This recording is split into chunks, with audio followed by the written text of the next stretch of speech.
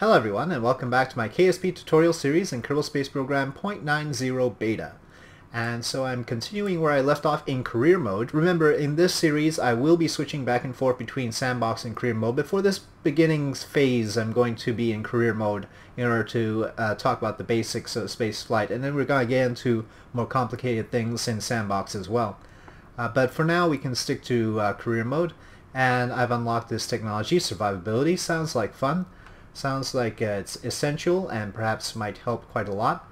So with that, I'm going to go to the contract screen and see what contracts we can do in order to get the funds we need to launch further missions.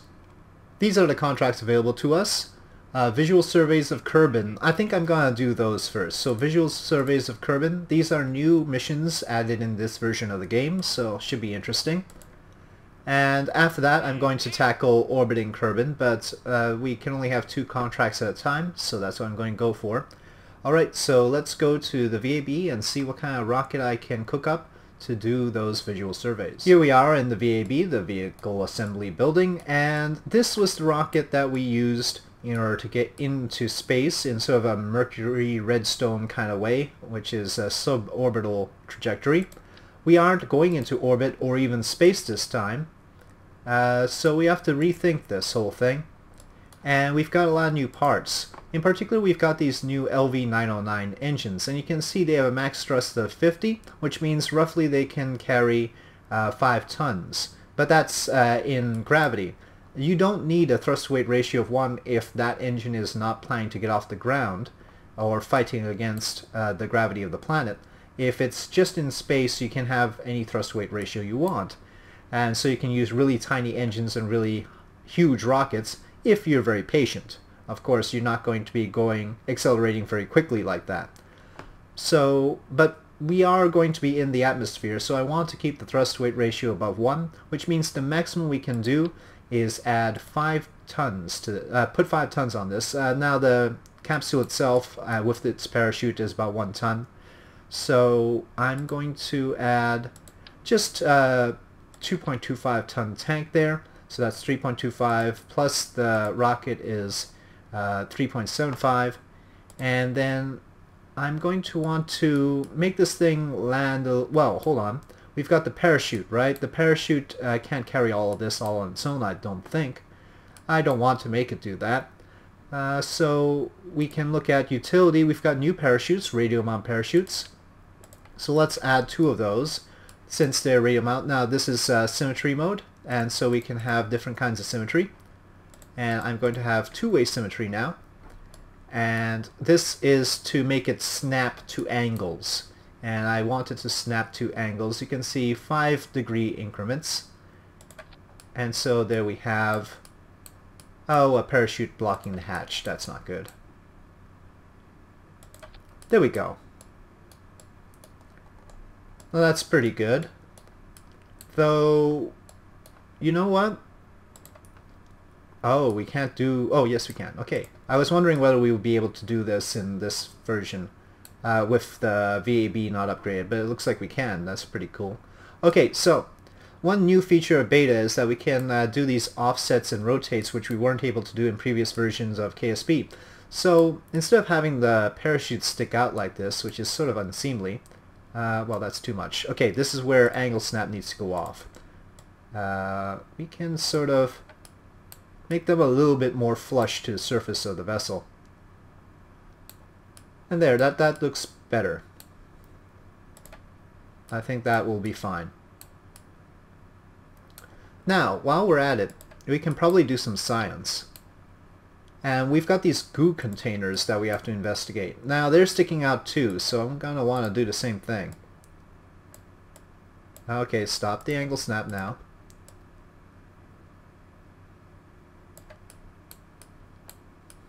That looks a little bit better. I think that's fine. Okay, now landing legs. This is getting a little bit heavy, actually. Yeah. Let's skip the landing legs. We've got 4.05 with the parachutes, and then another 4.3 to that, so 4.35. So this right now is barely above the capacity of this rocket, so I'm going to stop that and let that be. Okay, so that will be our investigation pod. Just doing the surveys, what are they called? Yeah, visual surveys of Kerbin at these two locations at in-flight above. Wow, we have to be above that height. Oh, okay. That's going to be interesting. Now, that means we're going to need to be boosted up pretty high. So, let's add our standard sort of booster thing. So that's, we're calling that 5 tons, let's say. And then I'm going to add 9 tons worth of fuel tanks. So that'll be 14 tons. So that's 9 tons there. And we've got a 1.25 ton engine. So that's 15.25 tons, which is still under the capacity of this engine. Check staging. That engine goes there. So this decouples, that engine fires. And then the 3 parachutes go off at the same time. Okay, I think we've got a very basic rocket, and we're going to call this VS1 for Visual Survey 1. Let's try it out. It should be noted that we can't really build a rocket too much heavier than this because the launch pad can only take 18 tons. We'll have to get some funds to upgrade the launch pad before we can do much more than this. Now let's take a look at where our surveys are supposed to be done. We've got one way over here, and then we've got another one over here. Let's go with the one that's further east first, since that's just our natural direction, because the planet is rotating in this direction. We've already got some momentum in this direction.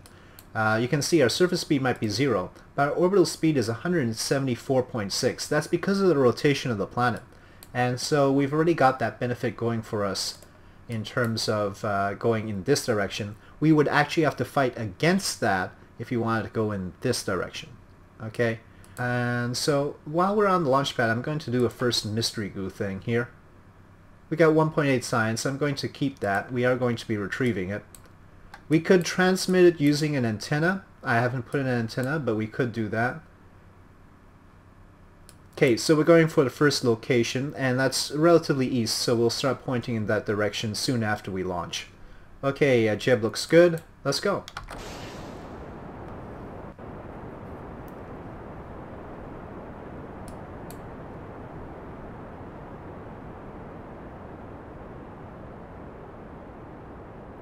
Now, the atmosphere of Kerbin is a little bit weird, and it bears mentioning. It's very thick and very large, considering the size of Kerbin itself.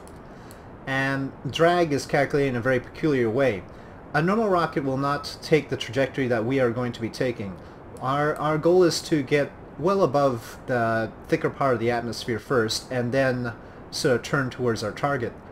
That wouldn't be necessary on Earth with a vehicle with the thrust-to-weight ratio that this has. It would be able to start turning much more quickly. This is okay. For a suborbital trajectory, we can probably start turning now.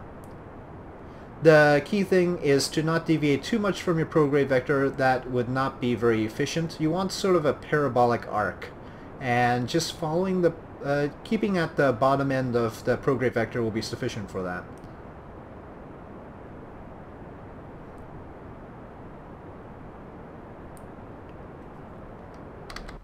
Now be careful, we need to get right around there, and we need to be at a sufficient height above it. So let's say above 20 kilometers.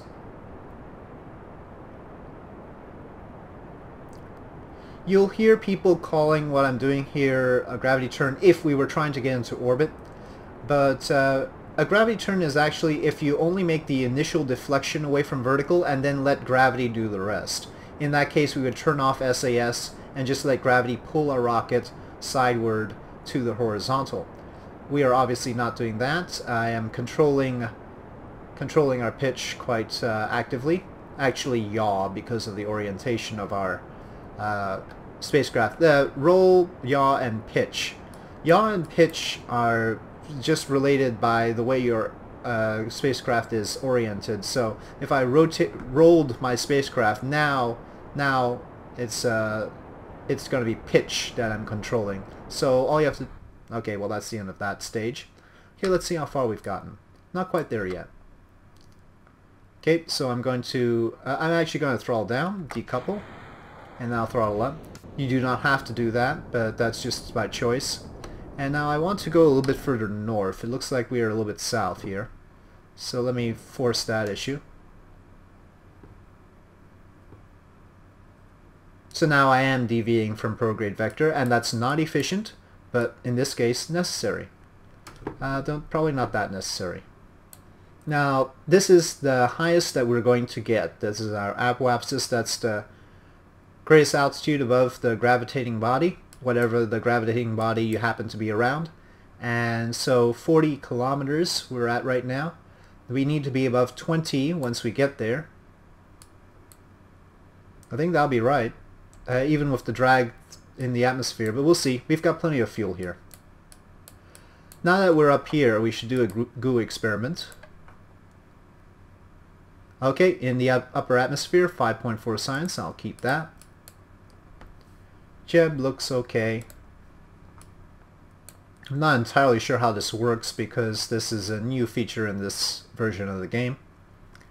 I'm going to turn retrograde here, just because I would rather be pointing retrograde as we go down, but I might have to change that if we're not hitting the altitude properly.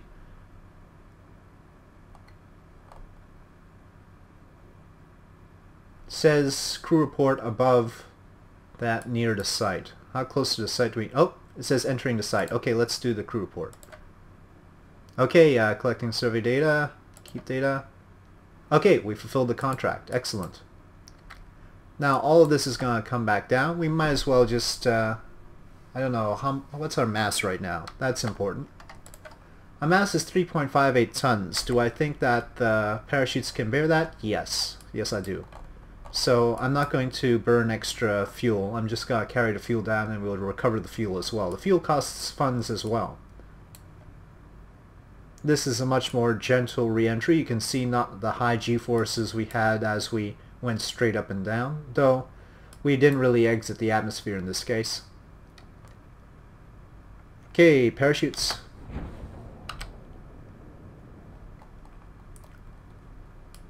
Technically I should wait longer to release the parachutes. You can release the parachutes under 24 kilometers or so, but technically the real spacecraft would probably wait until they're under Mach 1 and around 7,000 meters.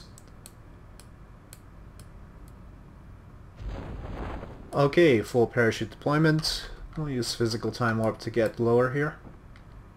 In general, I would say that 6 meters per second is safe. Much higher than that is not, so even this is sort of borderline. Okay, now as I recall we never did the EV report above water, so let's see now.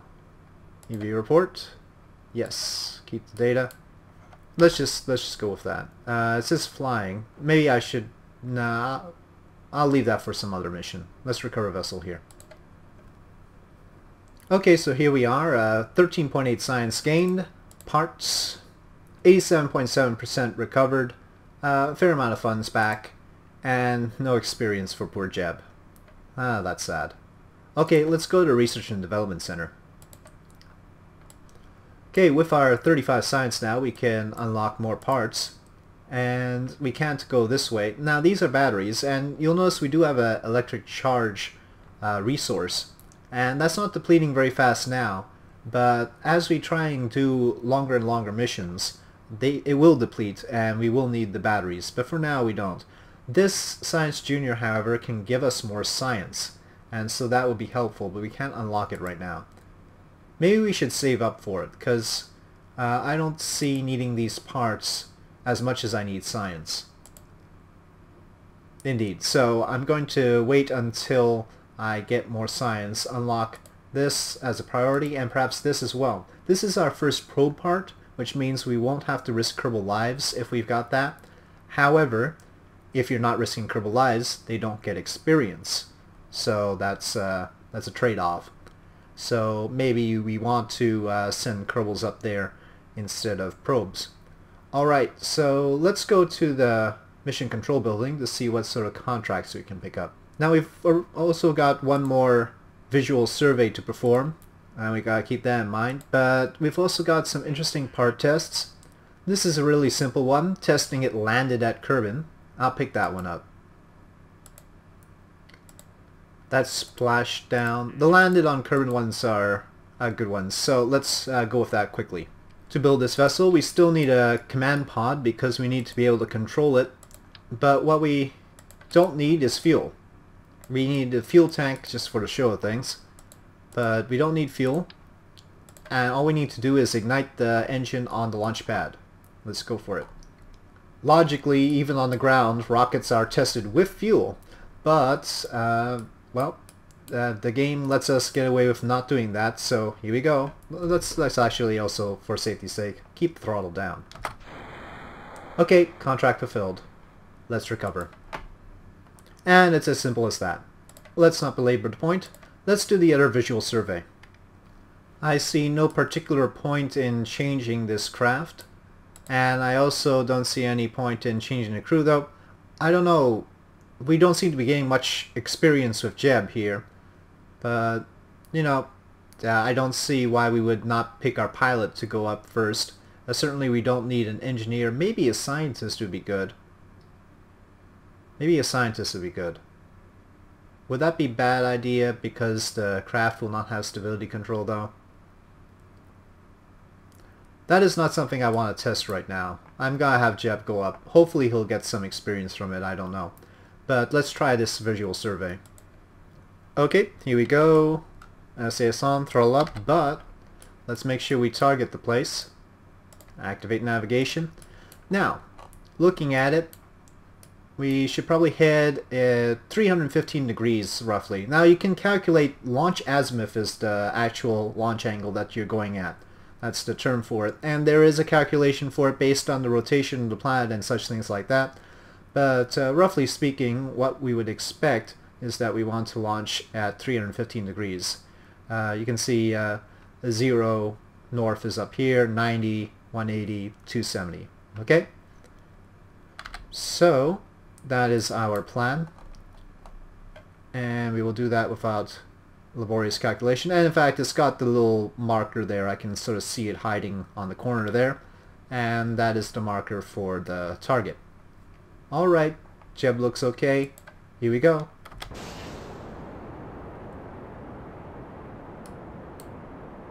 Now I don't think we did a low atmosphere with the goo. Okay, excellent, 4.2.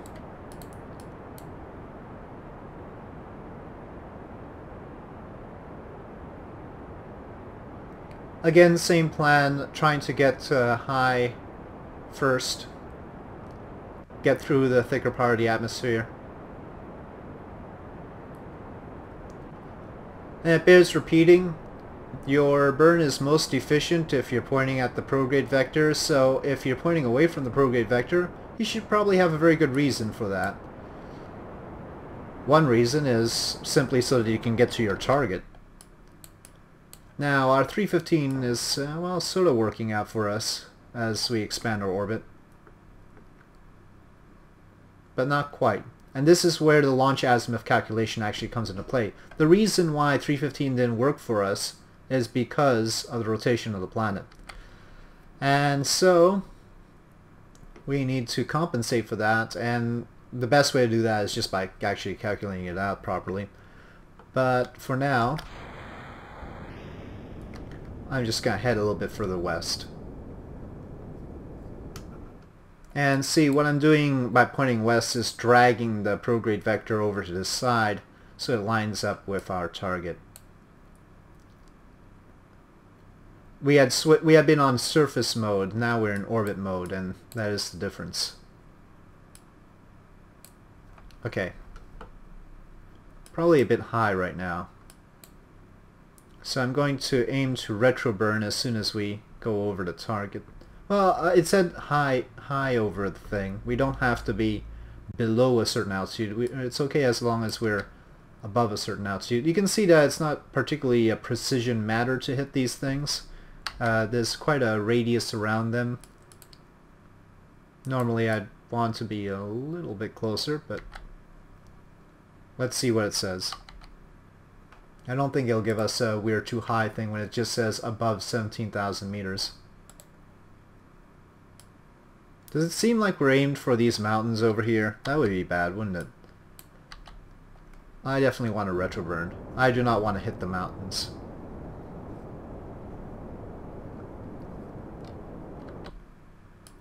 Looks like we've passed the darn thing. Okay. Did I miss it? Well, I must have missed it. Okay, we can do some mystery goo while we're here. 4.2 science for that. So we missed the target for some... Where is it? It's like... somewhere. Okay, we've got a little bit of a slope here, so I'm gotta be a little bit more cautious about the landing. So I'm reducing my speed to reduce the impact, and hopefully this thing won't roll around the place or anything like that. Oop. Okay. Good. Alright, that's fine. Now... Alright, we've done both goos, it looks like. We can do a crew report here. Yeah, sure, Highlands. Didn't we hit that before? Can we roll the craft? Not very well. So I'm not going to try and get him out because his hatch is on the bottom there. Alright. Oh, well, we've still got physical time warp there. Alright, let's recover vessel. Okay, well, we got a trivial amount of science, but I think I'll hold off on trying that again. Instead, I'm going to try to get to orbit. So we recovered a little bit, still no experience gain. Let's get Jeb into orbit so that he can gain some experience, shall we? Oh, need to pick up the contract first. Orbit Kerbin. They give us 8,858 credit advance, fund advance, and then completion is 35,000 with 18 science. So pick up that contract. Now we've got 2 contracts. Now let's go to VAB. So they gave us 8,000 advance, and I think I'll keep this rocket as is. Well, you know what? Better to be safe than sorry. We can add one more tank, and that'll definitely get us into orbit. Okay, a little bit more cost, but not too bad. And when you think about it, we're going to be returning this portion back to the planet, and even in the worst case scenario, I can't even imagine that we'd get that far off, but let's say we only get 50% of the value because we're so far away from the Space Center that it deducts all that. We'd still get about 2,500 back, 2,800, and when you figure that out, then that means that we'll probably be pretty close to that advance. So we're not cutting into our final reward here. Okay, so this is actually, well, this is the equivalent of a Mercury Atlas rocket, basically, sort of, kind of. But let's say Orbital Spacecraft 1. Okay, let's go. And so we are here on launch day with Jebediah Kerbin, aiming to achieve orbit around the planet for the first time. Everything is ready to go, systems are a go. Jeb reports that he is ready to go and feeling fine here. And we are T-minus 5, 4, 3, 2, 1, and liftoff. Liftoff of the OS-1 to low Kerbin orbit.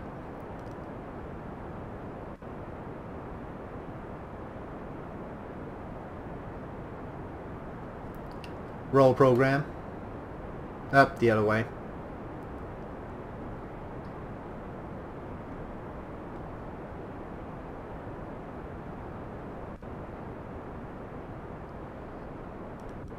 So the reason I'm rolling the rocket there is to make sure that the pitch program is the pitch program. In other words, I'm going to be using pitch to point this thing down. And again, goal is to keep it close to prograde vector to maximize efficiency.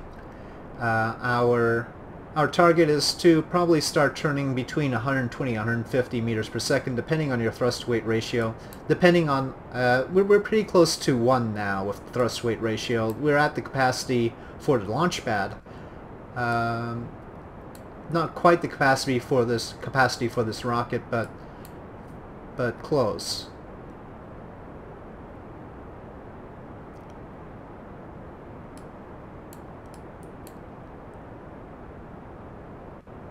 So right around here I'm going to start the turn.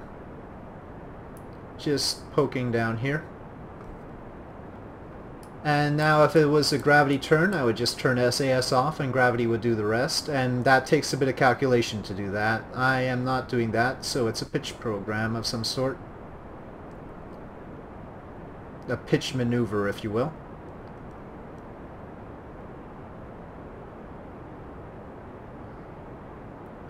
The distinguishing factor between just getting into space and getting into orbit is, of course, wrapping around the planet. And for that, you need horizontal velocity. You cannot just go straight up and straight down. Well, eventually you'll just escape the planet's grasp, but that's not quite an orbit. So you want horizontal velocity in order to sort of wrap around the orbit. And the goal is to get the spacecraft going horizontally so fast that gravity can't pull you down faster than the planet is curving away from you. So in fact the planet is sort of well, it's curved, right? It's a sphere. We are not going with flat earth society stuff here, and so with that sphere you are going to have the surface curving away from under you. Gravity will pull you down, but not quickly enough.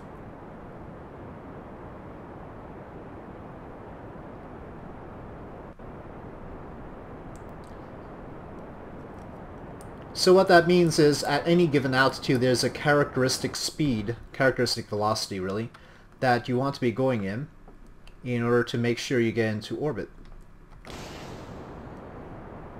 Whoop, whoop. Too maneuverable for me sometimes. In this case we're aiming for about 2,300 meters per second. I never bothered to keep track of exactly what the number is for any given altitude around Kerbin, but around Earth you're talking about 7.8 kilometers a second, 7,800 meters per second.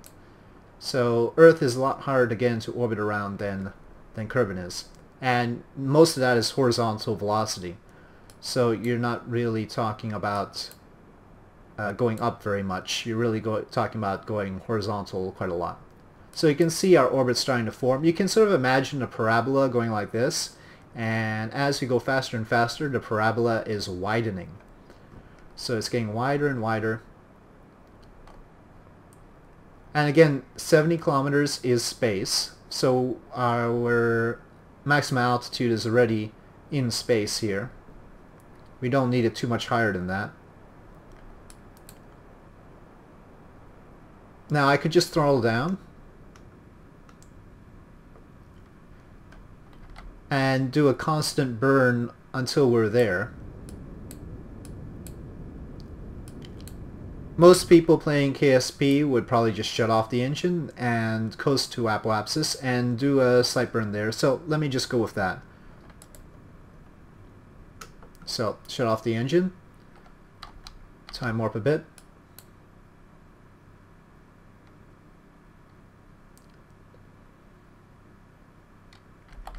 We're relatively close to apoapsis here. Don't know what the time is though, because we haven't unlocked that in the tracking center.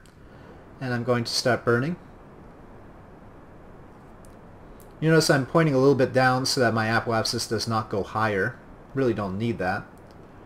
But it's a little bit inefficient to do this.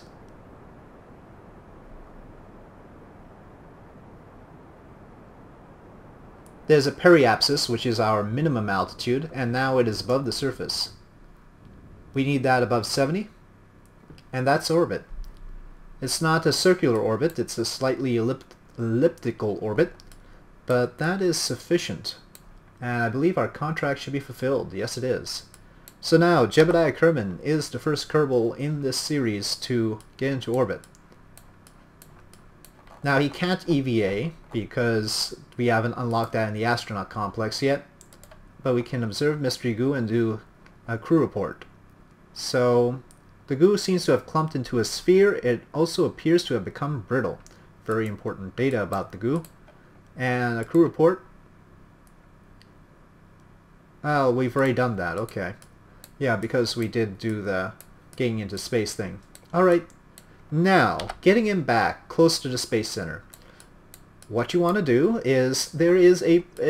ideally you launch in full daylight at KSC, the Kerbal Space Center. And in that case, you would be able to see the peninsula here, which you can aim for.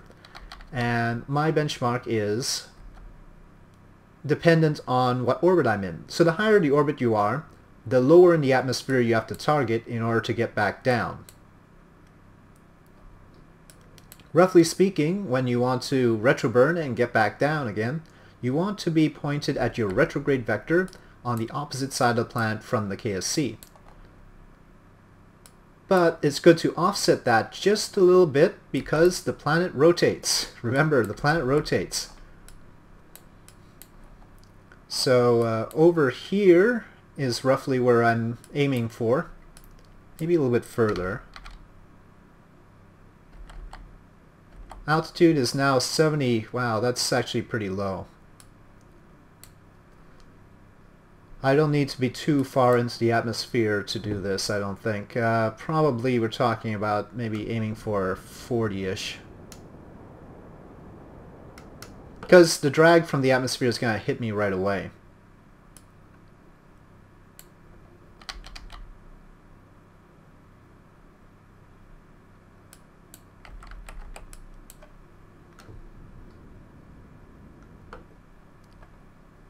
Wow, yeah, I think I'm gonna land short of KSC like this.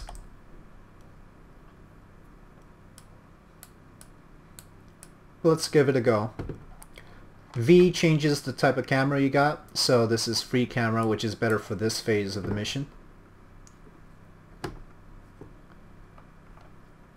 You can see our suborbital speed now is 2268, going higher because we are going down. Ah, the moon rising over the surface of Kerbin. Always a nice sight. By the way, if you want to know how to get to the moon quickly, this would have been the right time to burn. That just happens to be happenstance in the case of where the moon is in relation to Kerbin. It would not be true of Earth's moon, for instance, but if you want to get to the moon, the right time to burn for the moon is to burn right when it starts appearing over the horizon, and then you'll have the timing right. That will be the most efficient time to get there.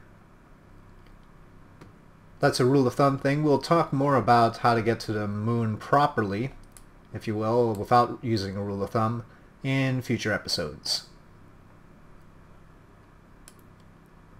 Speaking of rules of thumb, another rule of thumb is that I generally like to hit the shore of our home continent at around 34 kilometers, and you see that we are short now, though it's tough to see. We are over water right now. It is getting to be nighttime. But yeah, the shore is still quite a ways away and we are too low. So we're going to be west of the Space Center. Probably get about 80% of our full value back.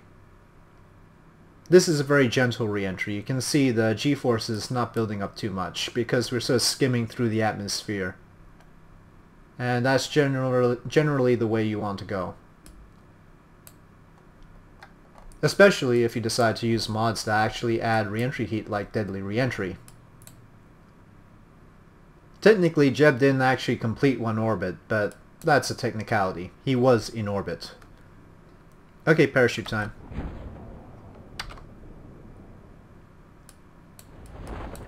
Alright. Parachute deployment. Let's get to the surface. We've still got a goo experiment to do. Is there a different crew report that we haven't done here? Yeah, flying over Kerbin's water. Okay. That'll get us 2 extra signs there.